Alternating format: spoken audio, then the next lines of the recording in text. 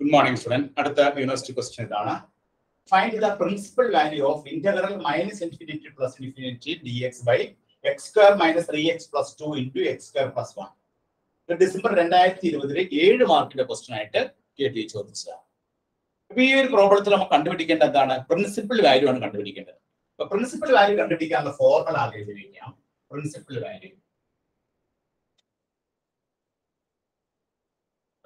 of integral minus infinity to plus infinity dx by x square minus 3x plus 2 into x square plus 1 is equal to 2 pi a into sum of residues in upper half plane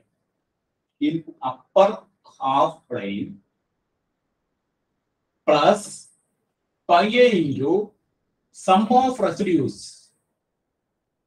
of residues in real axis. ഇതാണ് principal value കാണാനുള്ള formula. ഈ formula നിങ്ങൾ by heart ചെയ്ത് വെക്കുക. അതായത് 2 pi a into sum of residues in the upper half plane plus pi a into sum of residues in the real axis. ഇനി നമ്മൾ അടുത്ത സ്റ്റേജ് എന്താ ചെയ്യേണ്ടത്? Choose gamma consisting of real axis from minus r2 plus r and upper semicircle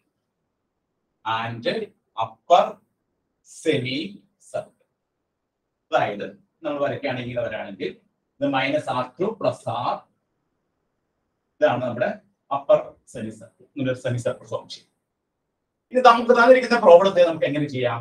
minus infinity to plus infinity dx by x square minus 3x plus 2 into x square plus 1 is equal to നമ്മൾ ഇതിനെ ഗാമയിലോട്ട് convert ചെയ്യുമ്പോൾ എക്സിന് പകരം result കൊടുക്കുക dz by z square minus 3z plus 2 into z square plus 1. അപ്പോൾ ഗാമയിലേക്ക് ഇസഡിലോട്ട് നമ്മൾ convert ചെയ്യും. ഇസഡിലോട്ട് convert ചെയ്താൽ പിന്നെ എന്താ ചെയ്യാം? ഇതിന്റെ സിംഗുലർ പോയിന്റ് കണ്ടുപിടിക്കാം. സിംഗുലർ പോയിന്റ് കണ്ടുപിടിക്കാനായിട്ട് z square minus 3z plus 2 into z square plus 1 is equal to 0. Denominator 0 ഡിക്കേറ്റ് ചെയ്യാം. അങ്ങനെ ഡിക്കേറ്റ് ചെയ്യുമ്പോൾ നമുക്ക് എന്ത് കിട്ടും? z square minus 3z plus 2 equal to 0, z square plus 1 is equal to 0. z square minus 3z plus 2 equal to 0 എന്ന് പറഞ്ഞാൽ എന്താണ്? ഗുണിച്ചു കഴിഞ്ഞാൽ 2 കൂട്ടിക്കഴിഞ്ഞാൽ മൈനസ് 3 കിട്ടുന്ന രണ്ട് സംഖ്യകളൊക്കെയാണ് 2 1 എടുക്കാം. അപ്പൊ നമുക്ക് എന്ത് കിട്ടും? ഇസഡിന്റെ വാല്യൂ കൂടെ നമുക്ക് 2 1 2 1. അപ്പൊ Z minus 2 into Z minus 1 എന്ന് പറഞ്ഞാൽ എന്തായിരിക്കും? Z square minus 3 Z plus 2. ഇത് ക്വാഡ്രാറ്റിക്കേഷൻ ആണ്. നിങ്ങൾക്ക് സോൾവ് ചെയ്യുമ്പോൾ ഇസഡിന്റെ രണ്ട് വാല്യൂസ് 2 1 കിട്ടും. ഇവിടെ നമുക്ക് എന്താ കിട്ടുന്നത്? ഇസഡിന്റെ വാല്യൂ പ്ലസ് ഓർ മൈനസ് ആയി. നമ്മളിവിടെ എടുക്കേണ്ട സിംഗുലർ പോയിന്റ് എവിടത്തെയാണ്? അപ്പർ ഹാഫ് പ്ലെയിനിൽ റിയൽ ആക്സിസിൽ എടുത്താൽ മതി. അപ്പൊ ഏതൊക്കെ എടുക്കണം? z is equal to 1 എടുക്കണം, z equal to 2 എടുക്കണം, z equal to plus i എടുക്കണം. ഈ മൂന്ന് സിംഗുലർ പോയിന്റിന്റെ റെസിഡ്യൂസ് കണ്ടുപിടിക്കാം. നമ്മുടെ ഫോർമുലയിൽ സബ്സ്റ്റിറ്റ്യൂട്ട് ചെയ്താൽ നമുക്ക് ഇതിന്റെ ആൻസർ കിട്ടും. അപ്പൊ ഇതിന്റെ റെസിഡ്യൂസ് നമുക്ക് ഓരോന്നോരോന്നായിട്ട് കണ്ടുപിടിക്കാം. അടുത്ത റെസിഡ്യൂ കണ്ടുപിടിക്കാൻ പോകും. ആദ്യത്തെ റെസിഡ്യൂ എന്താണ്? Residue at z is equal to 1 f of z. ഇപ്പോൾ നമ്മൾ ഫോർമുലയിൽ കൊടുക്കുമ്പോൾ limit z tends to 1 z minus 1 into ഇവിടെ 1 by z square minus 3 plus 2 എന്ന് പറയുന്നത് എഴുതാം z minus 2 into z minus 1 into z square plus ഈ z minus 1 z minus 1 കട്ടായിട്ട് കളയും. അപ്പൊ നമുക്ക് z ന് 1 കൊടുത്തു കഴിഞ്ഞാൽ 1 by z ന് 1 കൊടുത്തു 1 minus 2 എത്രയാണ്? മൈനസ് 1 വരും. z ന് നമ്മൾ 1 കൊടുത്തു, അപ്പോൾ 1 plus 1 2 വരും. അപ്പൊ നമുക്ക് കിട്ടിയ ആൻസർ എത്രയാണ്? മൈനസ് 1 വരും. അപ്പോ residue z equal to 1 f of z.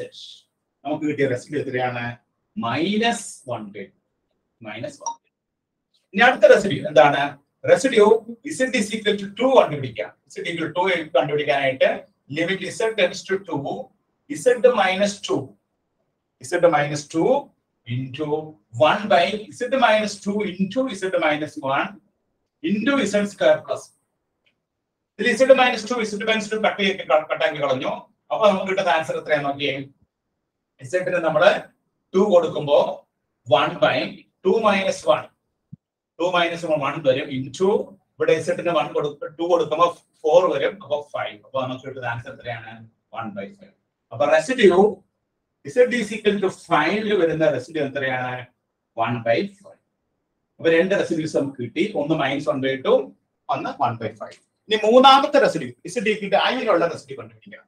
മൂന്നാമത്തെ residue at z equal to I കണ്ടുപിടിക്കാം.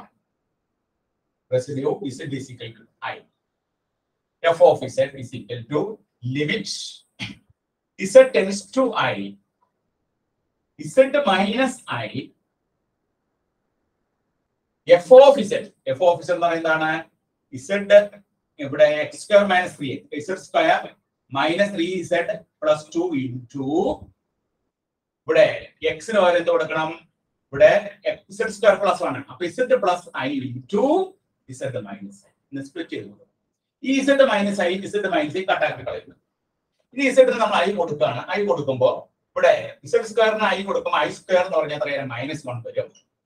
മൈനസ് z ന് I കൊടുക്കുമ്പോൾ 3i വരും. ഇവിടെ നമുക്ക് 2 വരും.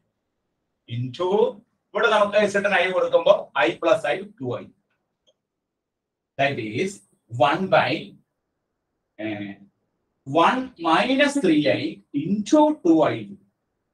ഇതൊന്ന് സിംപ്ലിഫൈ ചെയ്തെടുക്കാം. നമുക്ക് എന്താ കിട്ടുമെന്നേക്ക്? 2i minus 3i into 2i. minus 3i into 2i എന്ന് പറയുമ്പോൾ ഒരു മൈനസ് ഇവിടെ ഉണ്ട്. I square എന്ന് പറഞ്ഞാൽ -1 ആണ്. അപ്പൊ നമുക്ക് എന്താ കിട്ടുന്നത്? 6. കാരണം -3i into 2i. -3 into -2 എന്ന് പറയുമ്പോൾ എത്രയാണ് കിട്ടുന്നത്? -6 എന്ന് വരും. I into I എന്ന് പറയുന്നത് എത്രയാണ്? I square എത്രയാണ്? -1. അപ്പൊ നമുക്ക് കിട്ടുന്ന വാല്യൂ എത്രയാണ്? 1 by 2i plus 6. അതായത് 1 by 6 plus 2i എന്ന് ആൻസർ. ഈ 1 by 6 plus 2i നെ നമ്മൾ ഒരു a plus ib രൂപത്തിലേക്ക് സ്റ്റാൻഡേർഡ് ഫോമിലോട്ട് കൊണ്ടുവരാനായിട്ട് 6 minus 2i ന്യൂമറേറ്ററിലും താഴെയും നമ്മൾ ഗുണിക്കുക. 6 plus 2i into 6 minus 2i രണ്ട് വശത്ത് ഗുണിക്കും. അപ്പൊ അങ്ങനെ ഗുണിച്ചു കഴിയുമ്പോൾ 6 minus 2i divided by 6 plus 2i into 6 minus 2i എത്രയാണ്?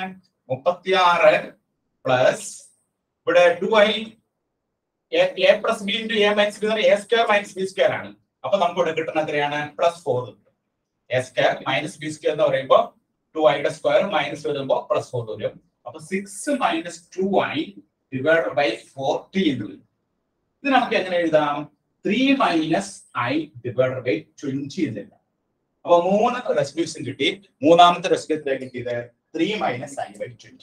അപ്പൊ ഫസ്റ്റ് റെസിഡ്യൂ -1 by 2, രണ്ടാമത്തെ റെസിഡ്യൂ 1 by 5, മൂന്നാമത്തെ റെസിഡ്യൂ 3 minus I by 20. ഇത് നമ്മുടെ ഫോർമുലയിലേക്ക് സബ്സ്റ്റിറ്റ്യൂട്ട് ചെയ്ത് സിംപ്ലിഫൈ ചെയ്താൽ നമുക്ക് ആൻസറിലേക്ക് എത്തിച്ചേരും. നമുക്ക് ഫോർമുലയിലേക്ക് സബ്സ്റ്റിറ്റ്യൂട്ട് ചെയ്യുമ്പോൾ 2πi into ആദ്യം some of residues in the upper half plane. Upper half പ്ലെയിനിലെ residue ഒറ്റ റെസിഡ്യൂ ഉള്ളൂ. അത് എന്താണത്?